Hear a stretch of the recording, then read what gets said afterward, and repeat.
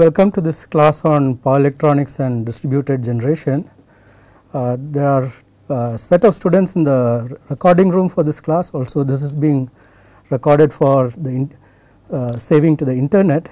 So, welcome to all of you. In this course, we will be looking at distributed generation and in particular power electronics concepts which are important for distributed generation. Power electronics is a wide area and it covers a large number of segments. A very widespread segment is DC to DC converters such as switch mode power supplies which are used in computer power supplies, household equipment, a wide range of applications. Then you have inverters which are extensively used in industrial applications, especially motor drives. Then you have power quality equipment. A very common power quality equipment that is used is a UPS to ensure that you have power availability even when there is some disturbance in the grid. Also you have harmonic filters, you have compensators to compensate wars, compensate harmonics, to adjust your voltage in the presence of sags, swells, etc. These are all power quality related segments for power electronics. And at the very high power level you have HVDC, which is high voltage DC systems, flexible AC transmission systems which are used at the very high power level.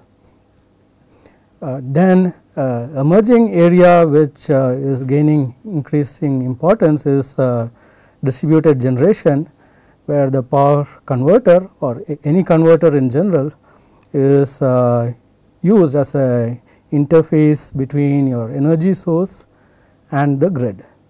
So, you can have power converters, you can have machine based interfaces, and in general you could call it a power conditioner, which is used to interconnect a distributed generation unit with the electrical grid.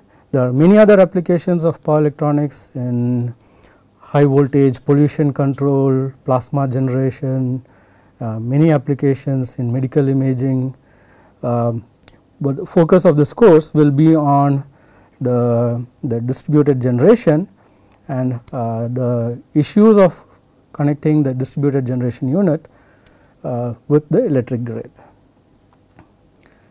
If you look at the structure of the course, there will be three parts to the course. The first part is looking at the power system related issues, specifically relating to the distribution system, and we will address the issue of why we need to look at the distribution system closely. And there are many issues on a steady state basis, how large a distributed generation source can be connected with the distribution system. Also transients, such as a big transient is when a fault occurs on the distribution system, and how would your distributed generation source behave in the presence of such transients. What is the strategy to deal with protection, especially when you have faults. And one thing that can happen when you have additional sources in the distribution system is that you have the potential to form an island. If you look at the traditional distribution system, the source is essentially the grid coming from the substation coming to the feeder, and you have a feeder coming from the substation to the individual loads. There may be distribution transformers coming to residential areas, commercial areas, industrial areas, and you are looking at how to interface such systems with the electric grid, and we need to understand the distribution system related issues.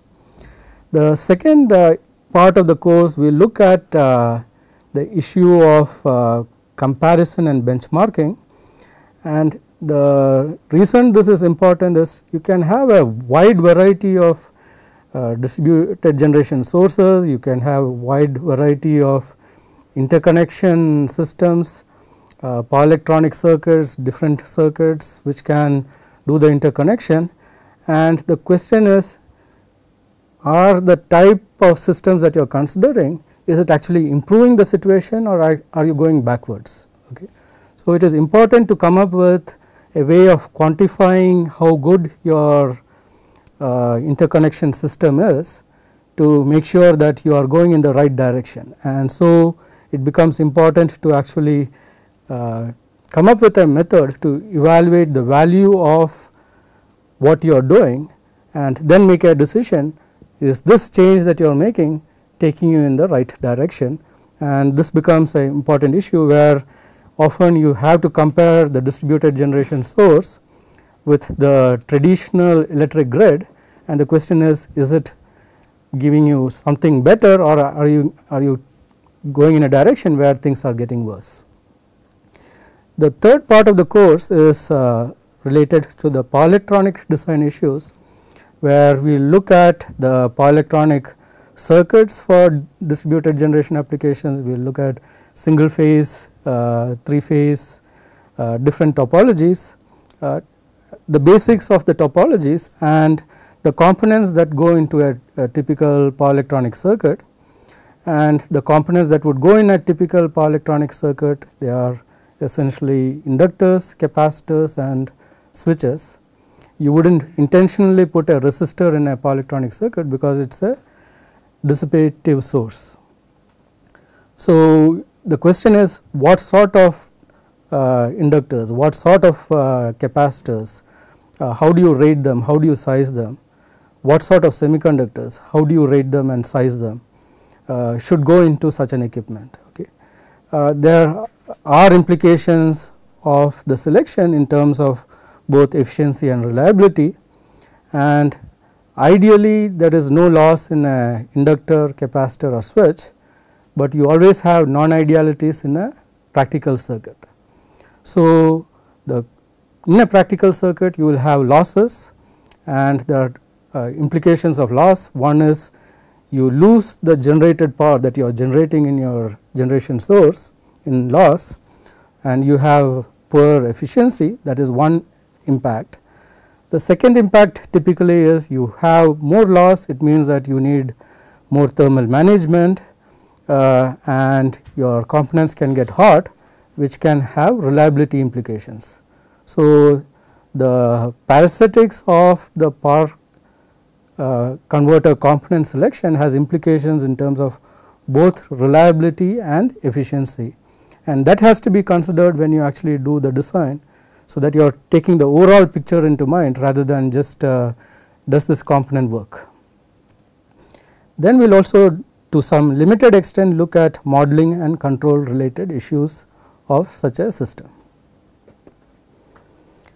If you look at the typical background required for the course, at IISc over here we have students who come in for a master's degree or for research degrees. They would have already done courses in power electronics, they would have had courses in power systems. So, a introductory level you would have a power electronics course, you would have power systems course which gives you some exposure to distribution systems. You would have done courses on switch mode power electronics, you would have done courses which help model motors.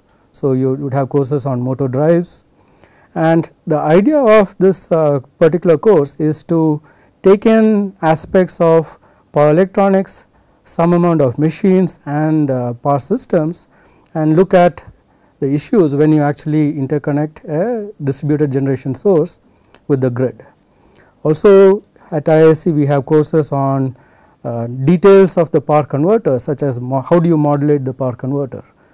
You also have courses on advanced drives where you look at details about control related modeling issues. So, the idea is at this particular point the student can look at research related issues or some particular topic which you may want to investigate in detail, and hopefully this background will give you the necessary tool to actually go in the direction of looking at power electronics and distributed generation. So, we talked about 3 aspects of this course. So, the first aspect was power systems related, and as we mentioned, the fault is a severe transient and you need to actually deal with a fault in a in a distributed generation system. And one of the basic requirement would be that you have the existing distribution system with its protection philosophy, and you do not want to modify the existing protection system when you add in the distributed generation source. So, suppose you have to rewire the whole distribution feeder when you connect your solar inverter, that would bring in a big cost to the overall society just because a person wants to add a distributed generation source. So, you want your source to work in tandem with the existing system, and you do not want to modify the existing system when you introduce the new sources. Some of the background that you would use when you look at, say for example, fault studies is you would typically do a per unit analysis to actually evaluate what the fault levels are, what the voltages and currents in the system are. So, this would be something that you would have from your power systems background. You also make use of symmetrical components extensively to analyze faults. Very common fault is a single phase fault. Such methods can be useful when you are analyzing distributed generation system and its impact on the existing system. Then another important scenario is when you have an additional source in addition to the main grid, which is which represents the feeder coming in from the substation. If the feeder gets opened for some reason, maybe an upstream breaker is opened, then you have to consider what happens to the protection system if now a new source is actually holding up a portion of the feeder as an island. Will the protection that was envisaged to work with the original substation based protection, would it still work when you are operating as an island? So, these are some of the concerns that traditional utility engineers have when people want to connect distributed generation sources. Will the existing method of working, will it be severely impacted by adding the distributed generation unit? So, if you look at the structure of the power system, people like to talk about distributed generation as something similar to the old centralized computers versus the newer network of computers. To some extent that comparison might be valid. If you look at the overall power system, if you look at the sources in the traditional power system, they are shown as the generators over at the very top. Then you connect the generators to a meshed transmission system where you have power flows which can be bidirectional from one side to the other side. You also have sub transmission systems which might be at a lower voltage level compared to the main power grid, which then connects to distribution systems. And traditionally you did not have the distributed generators connected to the distribution feeders, and the power flow from your distribution system from the distribution transformer onwards was unidirectional. But now when you have a DG source connected, you are looking at the potential for bidirectional power flow even on your radial system distribution systems, and this has implications. Okay. If you look at the voltages and the role of power electronics at the different levels of such a system, you have at the traditional generator you might have the generators operating at 11 kV, maybe 20 kV, and you step it up to the transmission level with a step up transformer. The role of power electronics at this level might be in the exciters of large synchronous generators. There might be some power electronics in the governor systems, but it is not a major player at this particular point in the generator. If you look at the transmission systems, the voltages are quite high. You are talking about 400 kV, and when people talk about ultra high voltage, you are talking about 1200 kV, etc. And at this level, you have HVDC systems, fax systems, which use very high power electronics. Your transmission system is at a slightly lower voltage, and even in this particular level, the role of power electronics would be in HVDC and fax at different voltage levels. When you look at the distribution, traditionally distribution is 11 kV, it can also be at 33 kV level, and when it comes down to the consumption point, it is typically 415 volts 3 phase or 230 volts single phase. So, the traditional role of power electronics has been in loads, be it a switch mode power supply, motor drive at the load level at the consumption point, but when you are talking about distributed generation, you are talking about potentially connecting it at the consumption level or at the distribution level. So, this is essentially the range of areas where people are looking at distributed generation solutions. So, if you look at the way of interconnecting distributed generation systems, so people talk about now having a network of sources connected at the close to the loads. One thing, when you have a computer network, the constraint is on the flow of information, and the limits on those constraints are quite challenging, but if you look at the constraints that govern the connection of distributed generation sources, it is not just the information required to control the source, you also have the physical circuit laws which govern the power flow, you have the thermal management required to allow the power to actually come through. So, you have a lot more physical constraints in the network of energy sources. So, I would say, even though people talk about the analogy, it is actually a much tougher problem when you are looking at a network of energy sources, and it is still at the stage of infancy compared to the mature level that the network of information systems are at today. The concept of unidirectional versus bidirectional power flow has quite a lot of implications.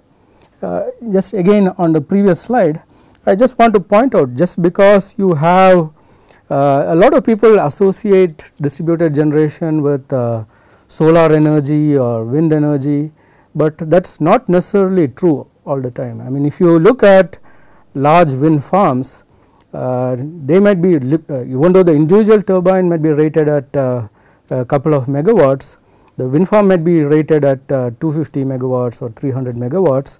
They would be connected to the subtransmission or the transmission level.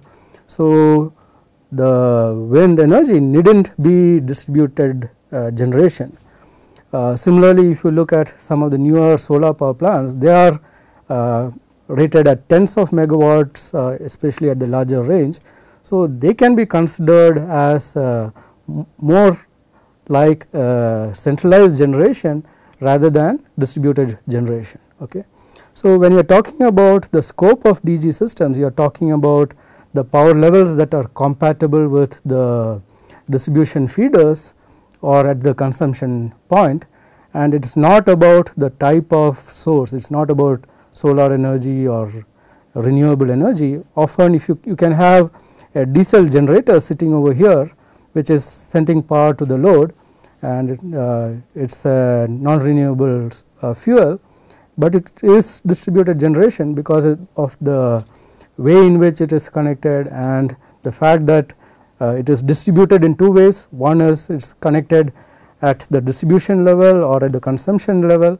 The second thing is it is geographically distributed rather than being centralized in large individual centralized power plants. So, so it is good to have clarity on the difference between the type of source and whether it is distributed generation or not. Just because you have one variety of source, it does not mean distributed generation.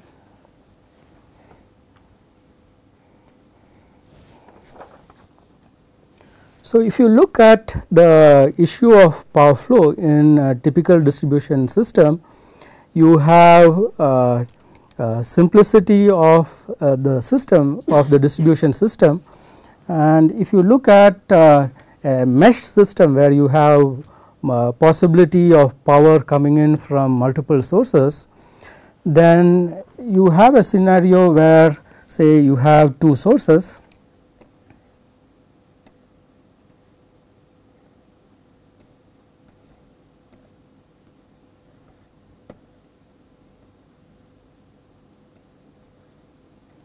Suppose you have a fault over here at the center of the line, then to clear the fault you need to actually open say breaker 1 and breaker 2 to actually clear that fault, because just opening one breaker is not sufficient.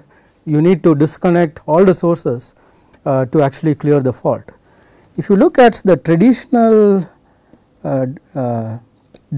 distribution system, you might have a breaker at CB3 and say you have a fault somewhere down on the feeder, and you have to open just one breaker and you can actually clear the fault on the feeder, which means that there is actually a lot of simplicity over here. The protection equipment is actually reduced by half in this particular case. You need just one breaker compared to multiple breakers in the other scenario. And also as you proceed along this particular feeder, the ratings reduce as you go further down the feeder, as the loads are typically connected uniformly across the length of the feeder. So, the rating of something which is much closer over here would be higher, the ratings that are towards the middle of the feeder would be lower. So, you have simplicity and cost reduction in a number of ways. So, if you now connect say a distributed generation source over here, then you have this issue that now to clear a fault that you had on the DG system, you have the issue that you had in this previous case, where if you just open this breaker, there is now the potential that this DG source would actually feed the fault, and then you have now the issue of being able to coordinate multiple DG sources, not just one potential source. Every customer on that feeder might potentially connect DG, and you need to make sure that those sources get disconnected when the protection philosophy of the feeder has to actually kick in. So, these are some of the concerns of not just simplicity, but also the cost impact of trying to actually connect more sources into a distribution system. And so, you need to actually now bring in the DG such that you can have the existing distribution system, because you cannot afford to put more protective devices or increase the cost of the existing feeder. You have to actually operate the DG in such a manner that it should not interfere with the existing protection philosophy of the feeder.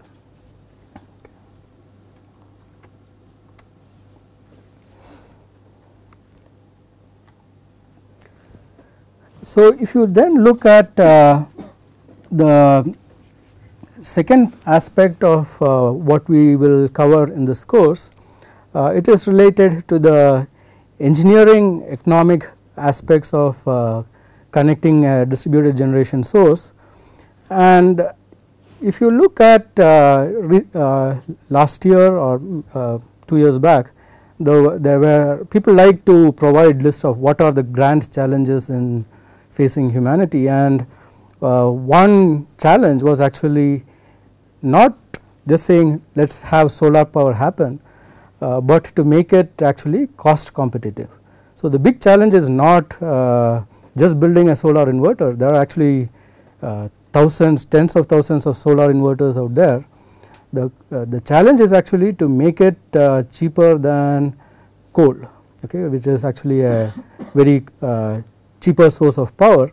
So, if you can actually make solar energy lower cost, so without actually thinking about what are the implications of your power electronics or the source changes or the way you are doing the interconnection, unless you are able to boil it down to a cost, you will not be able to address this issue of, because the real challenge is at the how to actually roll in the cost.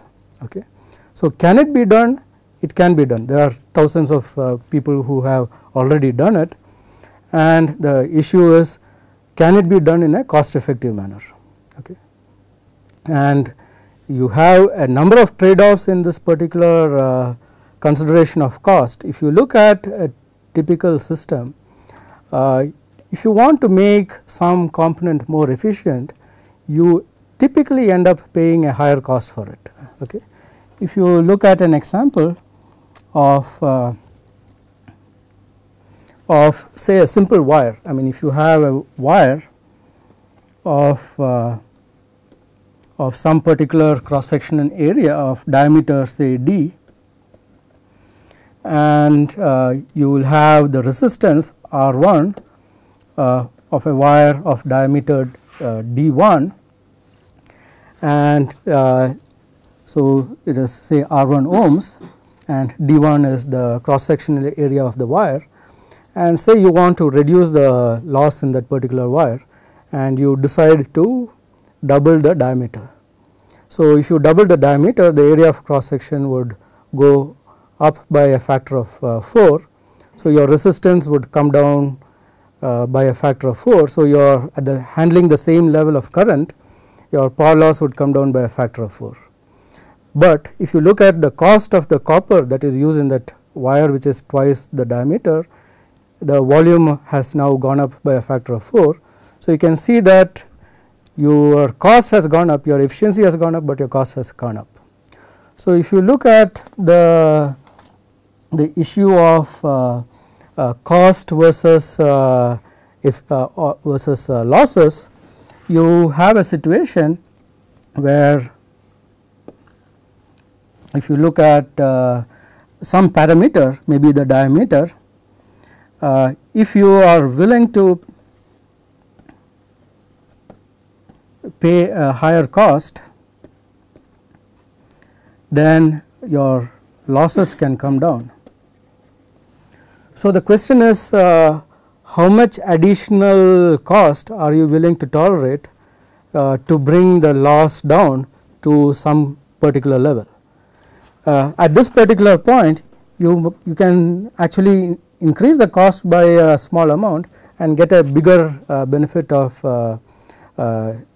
loss reduction or efficiency improvement, whereas over here you might not get much in terms of efficiency improvement, but your cost is going up quite rapidly.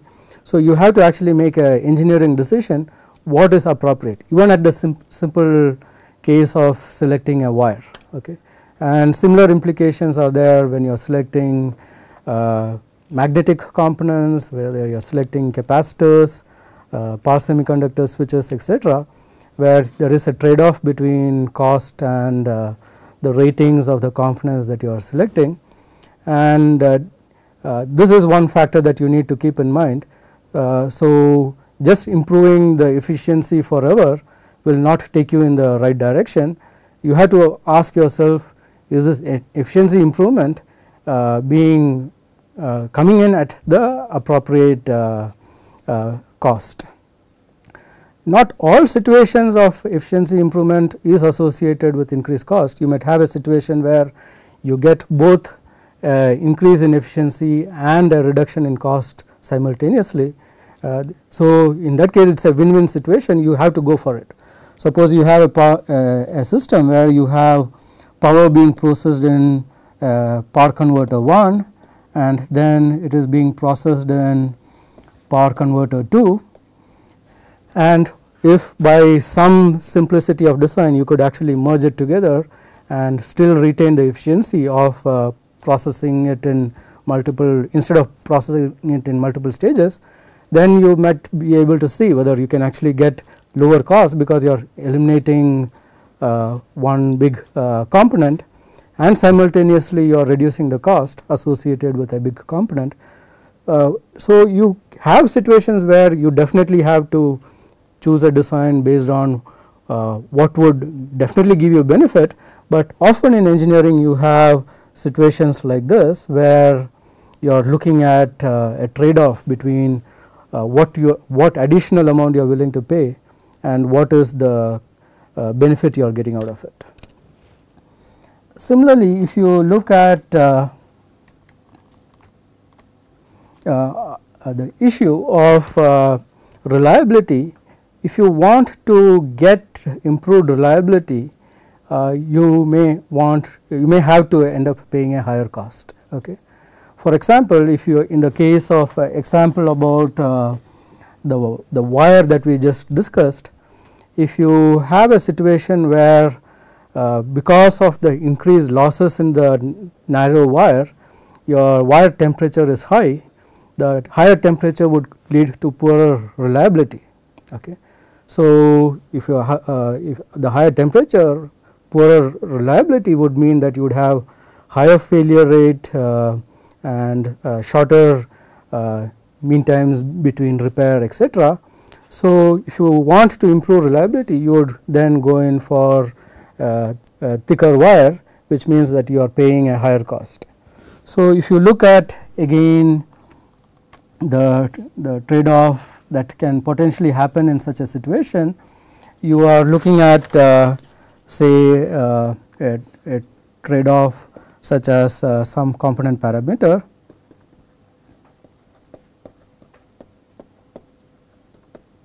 such as the diameter, and on the one hand if you are looking at if you are increasing the diameter, your cost is going up, but your mean time between failures, say 1 by lambda, would actually come down because you are having a more reliable component. Okay. So you also have this trade-off between reliability and cost. So if you are designing a power electronic component and you want it to last for so many years, if you reduce the cost, there is a chance that you would the component might fail before it reaches the desired lifetime. And often in power generation systems, you are talking about power plants with 20 or 30 years of life. So can we meet the life of say for example you build a dam, you want it to last for 50 years or 100 years. If you are talking about a nuclear power plant, you are talking about 40 to 60 years. So depending if you are looking at a wind turbine, people are looking at wind turbines which can last for 20 to 30 years. So if you look at solar panels can actually last for a long time. The question is, will the electronics that go along with the panel last for as long as the panel does. So this issue of trade-off between reliability and cost also exists. And there may be other considerations too, such as what is the weight or volume of a component. For example, if you want to make something more compact or extremely lightweight, you may have to end up paying more. And applications such as say transportation is a place where they place a lot of emphasis on volume and weight. For example, if you had a solar converter and you wanted to install it in your hostel, and if the solar inverter was the size of an almirah, you would say, no, I cannot enter my room when the solar inverter is so big. Whereas if it is the size of maybe a cell phone or a laptop, then you do not mind having a panel outside your window because it is not taking much space. Similar, I mean, so you want to have, there is a benefit of reducing your volume and weight. For example, when you talk of an application like transportation, say an aircraft or a satellite, size and weight is extremely important. So when you want to fly somewhere, the aircraft, the companies that take you there will weigh your baggage and see whether it is under 20 kgs. If it is more than 20 kgs, they will charge you some extra for carrying a heavier bag, or if your bag is too big, they will not allow you to check it in. So they operate under tight constraints of size and volume, and the implications of size and volume, say on a power converter sitting in a aircraft or a satellite, is it will cause more fuel consumption in the aircraft. So there is actually a cost impact of size and weight which needs to be considered when you are designing your engineering system. And you can see that you make a purchase decision based on, say, initial cost, but if you forget about efficiency or reliability or what the size or weight is, then you are not actually taking in the overall picture. Okay. So you need to actually roll in the different aspects of design, including efficiency, reliability, weight, transportation constraints. The reliability has implications on how often you do servicing. So many of these things have to be rolled into a single metric, and then you make a comparison. The design that you are doing, is it heading in the right direction or not. Okay. So the metric that you would use might give more weightage to, say, weight and volume, maybe in a aircraft application. It might give more weightage to efficiency and reliability in say application such as long duration industrial power systems. So there can be different ways of weighing things in, but a methodology to actually bring this all together is important for any engineering design. The third part of the course is about the power electronic details. We will be looking at the characteristics of power converters, the topologies, the requirement of filtering the output of the power converter. You do not want your neighbor's computer to shut down every time your solar panel on the roof generates power. So you want tight filtering, and you want it to be compatible with the things that are there around you. So we will look at filtering, the way you modulate the switches, what is its impact on a common mode and a differential mode basis, and we will look at things like how to select the DC bus. Often you use if you use a voltage source converter, you are talking about how to select the DC bus, primarily the DC bus capacitors for such a power converter. How do you select the semiconductors? This has implications on not just the temperature of the semiconductor junction, but what is the cycle life of, say, a given package of the semiconductor. Also with any power converter, it is not just the main power circuit components. There is a lot of ancillary hardware. You have sensors, you have protection components in your power converter, you have your controllers. It might be small analog controllers or more sophisticated digital controllers. You have breakers and contactors that need to operate when you are running the power converter. You need to handle surges. You might have some surge protectors. You need to recharge your power circuit components, and you also need to provide control power to your circuit boards that are there within your power converter. So, all these ancillary components are important for proper operation of the power converter. If you look at the control related aspects, to some extent we will look at the switching and average models. Some of the important requirements are to be able to do things like phase locking, how to control the current that is coming out of your distributed generation unit, how do you control the DC bus, how do you control the real and reactive power coming out of your power conditioning unit. So, these are issues that are control related, which we will try to address to some extent. If you look at power quality related issues, one of the first question is how do you measure what is power quality, and we will have some discussion about that, and that is important to make a justification to add equipment which is addressing power quality issues such as UPS. You also have power quality is not just an issue from the customer side. So, a customer side power quality issue is there a power cut or a outage, whereas you can also have power quality from the provider side, where a customer load is drawing a lot of harmonics, or a customer load is highly unbalanced. So, it is a power quality issue which is impacting the provider. So, power quality is not just one sided issue, you have to look at it from both sides, from both the loads and the sources, and ensure that overall the system is in good shape. You also have issues like flicker, which comes up when you have periodic power injection into a node.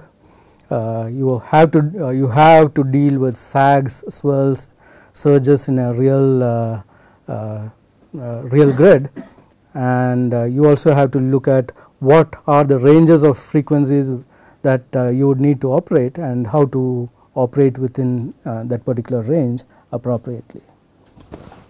If you look at the issue of efficiency of the distributed generation versus the centralized generation, you can have a variety, range of efficiency over here depending on the type of plant, whether it is just a boiler running a turbine, or it is got different stages of which can help improve the efficiency, or whether it is a natural gas power plant where you can have improved efficiency. You also have losses in transmission systems, losses in the distribution system, and then finally at the consumption point you are talking about overall power from the fuel to the actual energy that is delivered. You are talking about something in the range of 20 to 40%. Okay. If you have a generator source which is sitting close to your point of consumption, you can have, if you are just providing the electrical energy output to your load, then you could have similar levels of efficiency. But in addition to the electrical energy that is being provided to the load, if you can make use of the waste heat in the load for some purpose, then you can actually have better overall fuel to end use efficiency, and such systems are typically called cogeneration systems. And the comparison of efficiency between the centralized and the distributed is not that straightforward. For example, if you have a centralized system, because it is a very large power source, you can actually make use of generators with high performance components, with better cooling, etc., to actually improve the efficiency at the large centralized generator, making use of the economies of scale, whereas you may not be able to increase the cost of this generator to that extent. So, you have some advantages because of higher performance subsystems and thermal management in the centralized method of generation, but if you are looking at it from a distance point of view, you have definitely advantages for the distributed generation type of sources. And making use of the waste heat at the point of consumption will actually give you a big boost in terms of increasing your overall efficiency. In fact, Professor Amulya Reddy, who set up the Center for Sustainable Studies in IISc, he had an acronym, he used to call it DEFENDUS, which is Development Focused, End User Oriented and Service Directed Energy Sources, and such sources fit in more with the distributed generation paradigm. And the idea is that, say, if you are providing say lighting solutions to a rural household, there is definitely development, there is possibly more work that such a person can do, and it provides a direct service. So, there are advantages to the distributed generation paradigm even when some of the initial costs might appear to be higher. Okay. And overall, the fuel to load efficiency is an important aspect to be kept in mind when you are looking at or comparing these systems. Another aspect is about reliability when you are comparing the centralized approach versus the distributed approach. The centralized power system covers a much wider area, so it is geographically more exposed to problems such as environmental or lightning, rain, pollution, etc. So, you can have faults because of a number of reasons such as this, or your distribution systems might have trees that are close by which cause periodic falls. You might have squirrels or birds coming and sitting in, and you have situations such as that. You have poor loads on your distribution systems. For example, on a distribution feeder, you might have maybe 100 distribution transformers, and from each distribution transformer you might have many tens of loads. So, and each consumption load might be a household or a commercial establishment, and each household you might have tens or many tens of loads. So, if you are looking at the actual load connection to the physical distribution system, it is a very large number. So, even if a load has a failure of once in 5 years, if you have many thousands of loads, these faults are occurring all the time, and you need to be able to deal with that, especially when it is spread out around in a large geographical manner. And so, your transmission and distribution system traditionally is more exposed to the problems, but on the flip side you can make use of higher performance materials and components on a larger scale. You can have more sophisticated control and protection packages in the centralized system, where it may be justified based on economies of scale, whereas in DG systems it is typically co-located with the load, which means that it is less exposed to external disturbances. And so, you can tune your reliability to match your load requirement rather than make it all very high or all very low. You can actually try to match the reliability requirement of the source with the load, and often DG is also people use it as a backup system when you do not have power from the grid.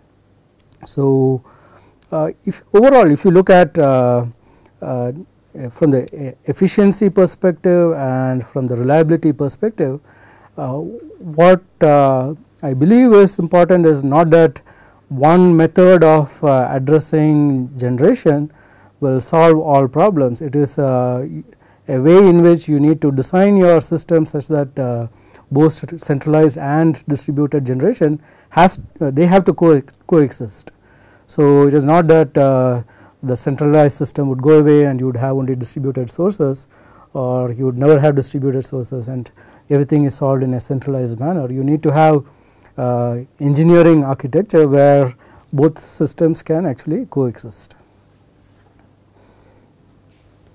So, if you look at the So we looked at it from a efficiency and reliability perspective. If you look at the typical upfront cost perspective, scale actually favors centralized power plant, where you have larger ratings of the centralized power plants, whereas the smaller ratings of the DG unit.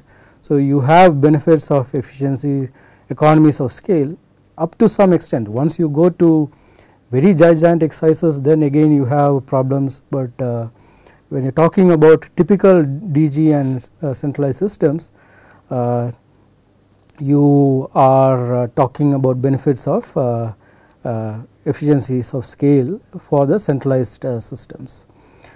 If you look at renewable DG systems like rooftop solar or combined heat and power systems, they are of a lower rating, typically maybe for a household or commercial rating. So, you cannot use the level of sophistication or the advanced materials. You may not be able to use hydrogen cooling, for example, to cool the conductors of a residential synchronous machine, whereas you could actually easily use that. It is typically used in a large centralized generator.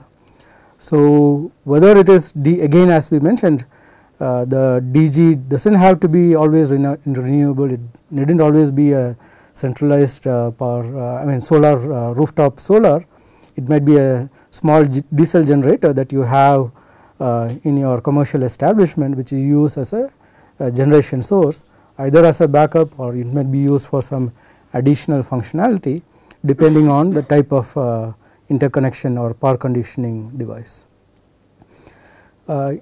So, again, if you look at the economics of scale issue, for each distributed generation system, you need to actually duplicate control and protection, and so you have some impact over there, but it is becoming less important nowadays as you have sophisticated digital controllers which can handle not just the control of the DG unit, but also many aspects of the protection can be integrated into a single processor.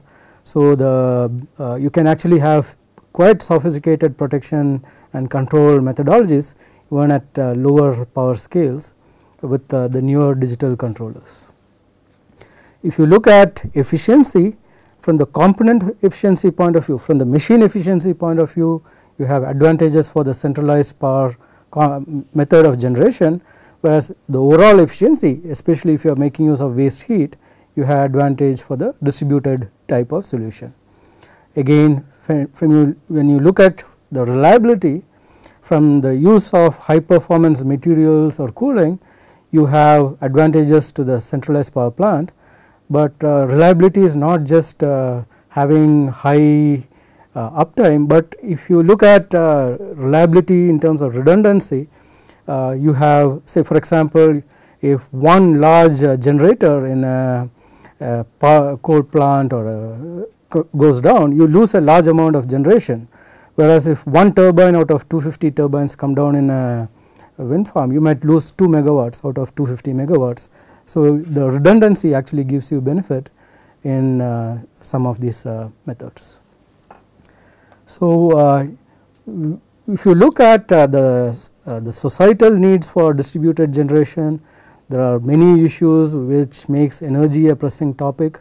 It is an issue from the source side, where you have concerns of resource depletion, you have concerns from the sink side after you make use of the energy.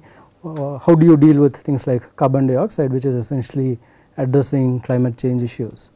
You also have issues of power quality. Is there energy at all in the first place? I mean, there is a very big societal cost of poor power quality, or lack of electricity being available is actually a big cost. So, overall for this course we do not have a standard textbook. We will be looking at papers from journals, we might make use of data sheets or technical reports from companies. You can make use of your power electronics or your power systems textbook that you use in your undergrad or in your courses that you would have done in your first and second semester. The first couple of books, one by Professor David McKay and the second by Emery Levens, they are actually more general reading. You do not need to have much technical background to actually read these things. Maybe you can ask your parents or relatives to also read it. They might be able to comfortably read those books. Okay. So this is similar in line to the small is profitable, similar to small is beautiful paradigm that E.F. Schumacher used to had a book, Small is Beautiful. So this is the overall introduction for the course. In the next class we will look at specific distributed generation technologies and how power electronics has an important role in those technologies. Thank you.